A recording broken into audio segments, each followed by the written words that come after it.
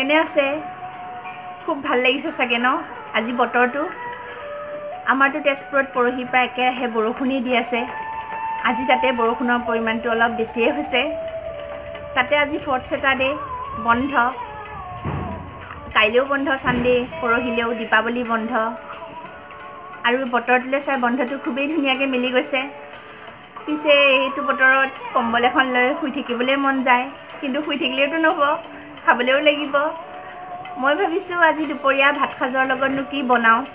ধুনীয়াকৈ গাহৰি মাংস অলপকে বনাওঁ জ্বলা চলা দি পেলাই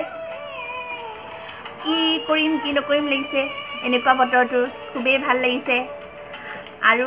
এয়া চাওক মোৰ ঘৰৰ মৰমৰ কুকুৰটো সিও শুয়ে আছে বৰষুণৰ বতৰত আৰু মজা আজি এইটো আৰামছে শুই আছে দেখিছে তেনেহ'লে বলক মই গাহৰি মাংসটো কেনেকৈ বনাওঁ চাওকচোন আৰু এয়া মই গাহৰি মাংস লৈ লৈছোঁ 1.5 কেজি খুব ধুনীয়াকৈ এতিয়া বনাম আৰু মই লৈছোঁ এয়া আলু কেইটামান কাটি টুকুৰাকৈ নহৰু আদা পিঁয়াজ কেইটামান আৰু লৈছোঁ ভোট জলকীয়া 3টা কেইটামান শুকান জলকীয়া লৈ লৈছোঁ মই পানীত তিয়াই লৈছোঁ শুকান জলকীয়াকেইটা এনেদৰে পানীত তিয়াই থৈছিলোঁ এতিয়া মই নহৰুখিনি আদা আৰু ভোট জলকীয়াকেইটা একেলগতে মিক্সিত ধুনীয়াকৈ পেষ্ট এটা বনাই লওঁ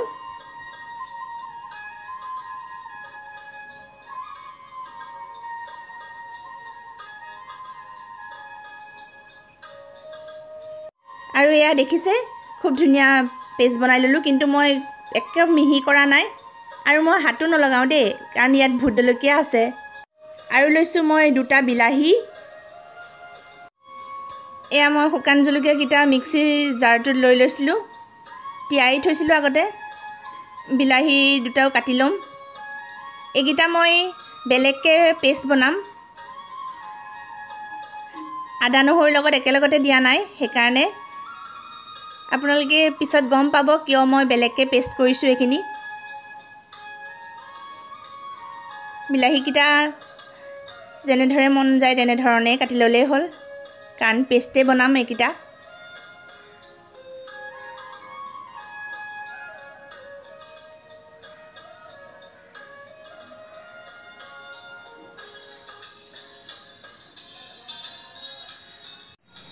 আৰু এয়া মোৰ পেষ্ট ৰেডি হৈ গ'ল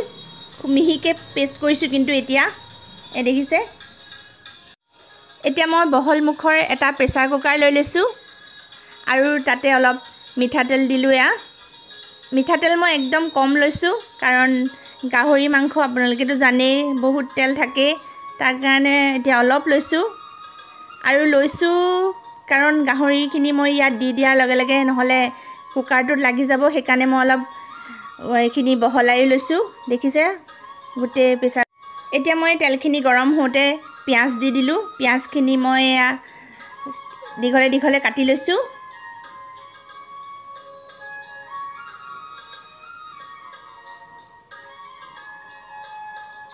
আৰু ভালদৰে অলপ ভাজি ল'ম এতিয়া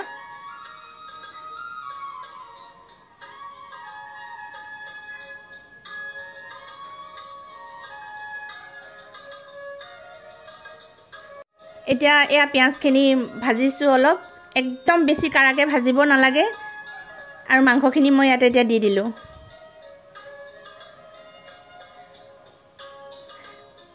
গাহৰি মাংস বনালে পিঁয়াজ ইমান ভাজি থাকিব নালাগে মাংসও ইমান ভাজি থাকিব নালাগে এতিয়া মই এই গাহৰি মাংসখিনি ল'লোঁ ভালকৈ পিঁয়াজৰ লগত মিহলাই পেলাই ভাজিম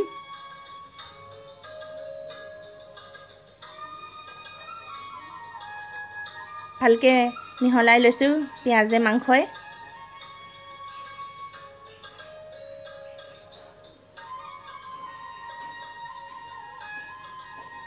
ইয়াত মই এতিয়া সোৱাদ অনুসৰি নিমখ অলপ দি দিম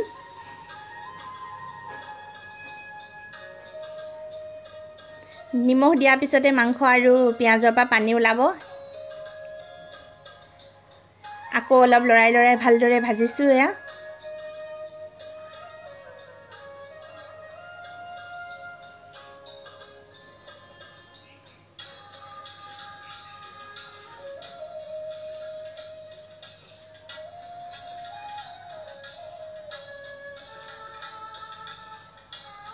মই মাংসখিনি এয়া ভাজি আছোঁ বেছি ভাজা নাই দেখিছে খালি মই লৰাই পেলাই অলপ মিহলাইহে দিছোঁ পিঁয়াজৰ লগত নিমখো দিছিলোঁ যে সেইকাৰণে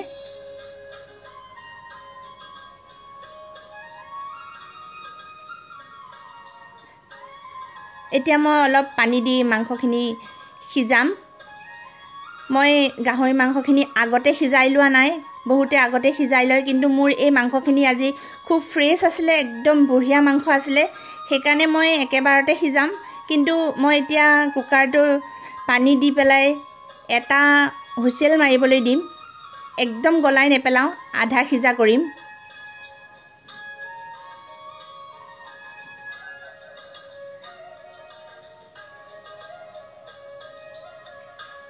মই এতিয়া প্ৰেছাৰ কুকাৰটো প্ৰেছাৰটো যোৱাৰ পিছত খুলি লৈছোঁ আৰু এয়া চাওক মাংসখিনি আধা সিজা হৈছে অলপ তেলো ওলাবলৈ আৰম্ভ কৰিছে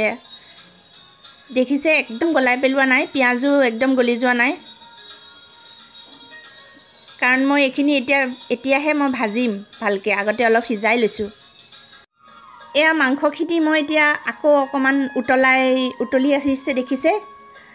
প্ৰেছাৰ কুকাৰটো খুলি লোৱাৰ পিছত মই এতিয়া আকৌ অলপ সময়ৰ কাৰণে উতলাই আছোঁ আৰু ইয়াতে এতিয়া মই আদা নহৰু আৰু ভোট জলকীয়াৰ পেষ্টখিনি দি দিলোঁ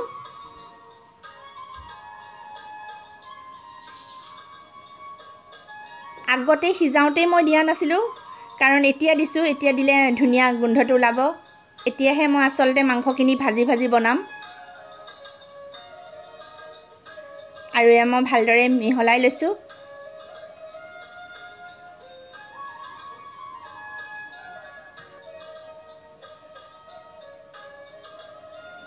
ইয়াত মই এতিয়া অলপ হালধি দি দিম হালধি দি দিছোঁ এতিয়া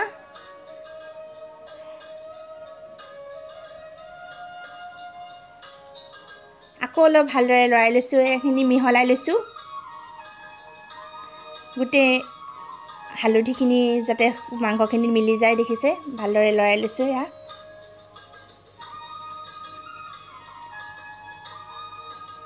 এই মাংসখিনি তেতিয়া মই আলু কেটুকুৰো দি দিলোঁ আলু আগতে দিয়াহেঁতেন বেছি সিজি গ'লহেঁতেন সেইকাৰণে মই এতিয়া দিছোঁ আলু অলপ উতলিবলৈ দিম এতিয়া মই মাংসখিনি আলু দিয়াৰ পিছত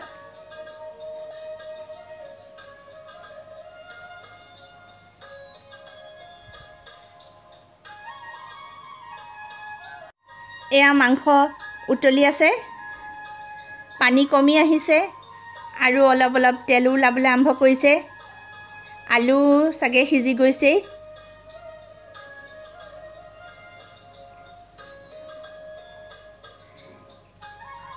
এতিয়া মই এই মাংসখিনিত অলপ জিৰা গুড়ি দি দিম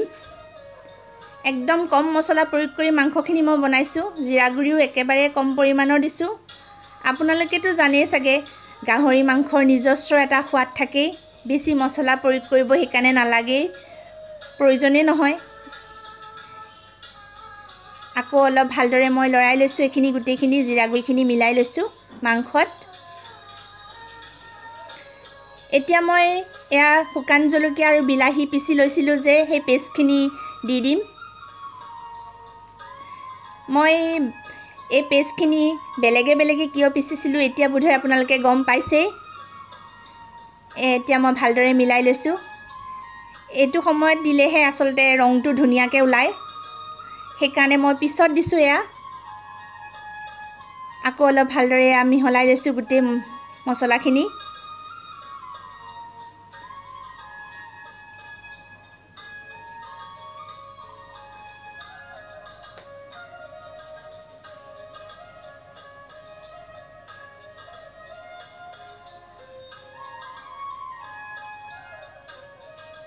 ভালদৰে মিলাই ল'ব লাগিব এনেদৰে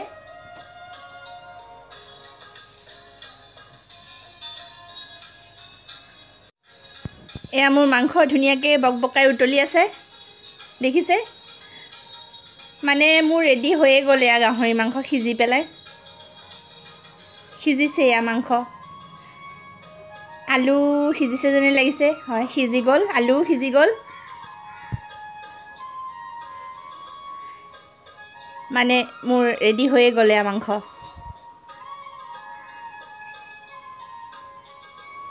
আৰু গেছটো অফ কৰি দিলোঁ এতিয়া মই ইয়াত কুকাৰৰ ঢাকনিখন এনেই লগাই থৈ দিম আৰু মাংসখিনি অকণমান ঠাণ্ডা হ'বলৈ দিম ধৰক 6-7 মিনিটমান ঠাণ্ডা হ'বলৈ দিম তেতিয়া ধুনীয়া ৰং এটা ওলাই আহিব আৰু তেলখিনিও ভালদৰে ফুটি ফুটি ওপৰলৈ আহিব খাই খুবেই ভাল লাগিব তেতিয়া এতিয়া মই এয়া ঢাকনিখন দাঙি পেলাই চাইছোঁ মাংসখিনি ঠাণ্ডা হোৱা যেন লাগোতে আৰু দেখিছে কি ধুনীয়া ৰং ওলাই আহিছে এয়া দেখিয়ে খাওঁ খাওঁ লাগিছে খুব সুন্দৰ আৰু এয়া মোৰ মাংস ৰেডি হৈ গ'ল দেখিছে কি ধুনীয়া ৰং ওলাইছে খাবলৈ খুবেই সোৱাদ হ'ব এতিয়া আজি বতৰটোৰ লগত খুবেই ভাল লাগিব গাহৰি মাংস ভাতৰ লগত খাই পেলাই আপোনালোকেও বনাই পেলাই এনেদৰে চাওকচোন মোৰ আজি এই ৰেচিপিটো আপোনালোকৰ কেনে লাগিলে জনাবলৈ নাপাহৰিব তাৰ কাৰণে লাইক শ্বেয়াৰ আৰু কমেণ্ট কৰিব আৰু মোৰ চেনেলটো প্লিজ ছাবস্ক্ৰাইব কৰি ল'ব তেতিয়াহে মোৰ আহি থাকিবলগীয়া ৰেচিপিবিলাক আপোনালোকে চাই থাকিব পাৰিব আৰু যদি আজি মোৰ ৰেচিপিটো ভাল লাগিছে তেতিয়াহ'লে গাহৰি মাংস অলপ আনক আৰু ধুনীয়াকৈ বনাই আজি বতৰটো উপভোগ কৰক